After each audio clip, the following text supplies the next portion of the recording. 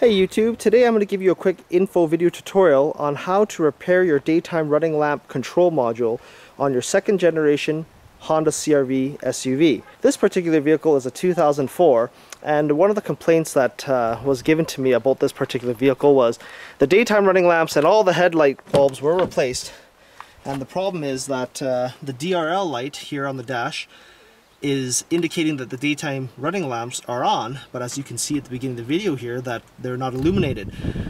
This vehicle has quite a bit of mileage, about 300,000 plus kilometers or so, but I've typically seen that the DRL module will fail long before that due to either a failed module or just simply from bad solder joints. So we're going to take it apart and repair it and put it all back together. So on this second generation CRV, the DRL module is actually really easy to access, or at least easier than most cars, and it's actually located here behind this dash panel right above the hood release, and it's a gray box which I'll show you next. But to gain access to it, there's actually a little trim panel piece underneath here that you turn a thumb knob on to drop it down, and some pop clips, and then you just basically unsnap the cover out from underneath, and we'll be able to see the module and remove the board from the module housing. Let's begin by removing the lower dash cover panel here. How you take this off is that there's a little thumb knob here that's normally locked in this position, and we're going to turn it counterclockwise to unlock it in that manner and pull this panel off. And there's some clips here that actually latch this cover in place, so that will just come right out.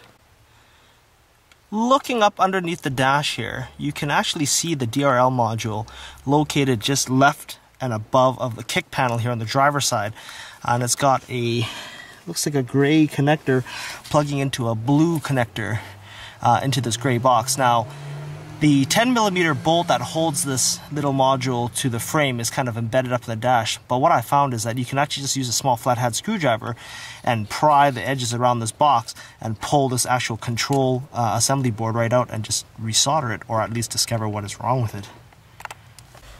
This is what this DRL module looks like when it's disassembled, and you kind of got to use two flathead screwdrivers and be somewhat of a contortionist to pull this out. But that's what it looks like, and you can just slide it right out of the case. So looking at this module up close, we can clearly see that there are bad solder joints on the actual relay pack assemblies here, because these things do run quite hot, because this is essentially like a resistor driver box. To make your headlamps, I believe the high beams on this vehicle run at low intensity, and of course what it needs to do is step down the voltage from 12 volts to probably around 8 volts or so to make it qualify for a DRL. Anyways, I'm not going to get into the details of all of that, but it comes down to the fact that you can see here the solder joints are kind of gross looking, and they're not very smooth like these nice ones here on the side. And so what we're going to do is that we're going to resolder, you know, these sort of bad looking joints. And I can actually show you here that one of the joints is in fact cracked right here. If you can see it in the video, you can see that there's a micro fracture of some sort. I'm trying to give you guys a better perspective. It's not easy to film without a tripod, but anyways, it's right here. So what we're going to do is we're going to remelt all the solder, use a rosin core flux sort of included solder, and get this thing repaired. So I've got my soldering iron set to about 700 degrees Fahrenheit, and I'm just going to begin using the solder here and the iron to just begin melting the solder on all these damaged joints. Now that I'm actually indoors doing the soldering on my table here, I can actually evidently see how bad the damaged joints are. So when you're soldering, you want to make sure that you don't go crazy with it and use too much, and also to heat the joint too much, more than it needs to be. When you're soldering, you don't want to melt the solder on the actual solder itself, like meaning this. You want to actually heat the joint up, and then just essentially apply solder to the tip of the iron and the joint at the same time, and let the solder flow properly onto the piece that you're working on. Sometimes, depending on the type of solder you use, you'd want to use, I personally like using leaded solder. There's a lot of these lead-free solder variants out there now to meet RoHS compliance, and I can't stand using them because they just suck and they don't flow well. But whichever, I mean, if you have some reasonably decent soldering techniques, you'll do just fine, and sure as heck better than buying a new DRL module from your local Honda dealership, you know, for over 150 bucks. Key thing to good soldering, making sure you heat the joint properly, and making sure your tip is good, and making sure that the heat you're using is at the right temperature. So you can see here I'm contacting the joint, and then I'm going to apply solder in this manner, and then I can move my iron around and apply more solder to each side of this joint.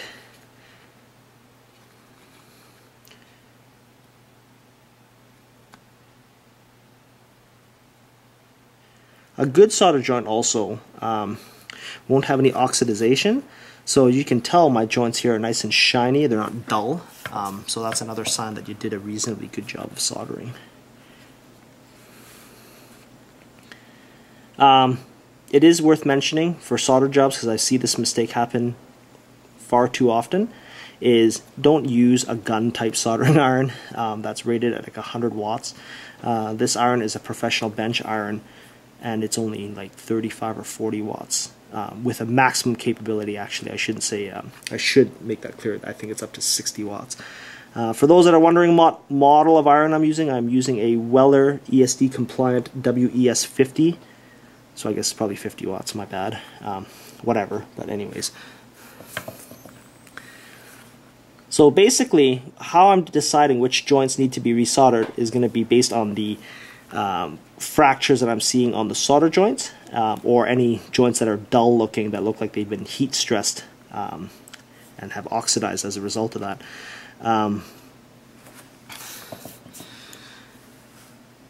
Not necessarily the most scientific technique. You know, main relays can be repaired in the same manner, but I've done this a million times, and I just know what to look for. It's always usually the relays or, you know, sort of high current carrying devices that cause problems. Or if you're overzealous, you can always go and resolder everything on the board. If you overdo it on the solder job and you don't do it right, you can always use this product called solder wick. It's like a copper braid that you would, you know, pinch between your iron and the joint being soldered, and that will suck up and absorb all the solder that you applied onto the spot that you want to have it removed from. So basically, what I've just done here is I've resoldered all the relay pack joints right here. So there's 1, 2, 3, 4, 5, 6, 7, 8, 9, 10, 11, 12 joints. And those were all the ones that were kind of cracked. In fact, I'll probably just do these two middle ones to make it 14 as well, just to be safe.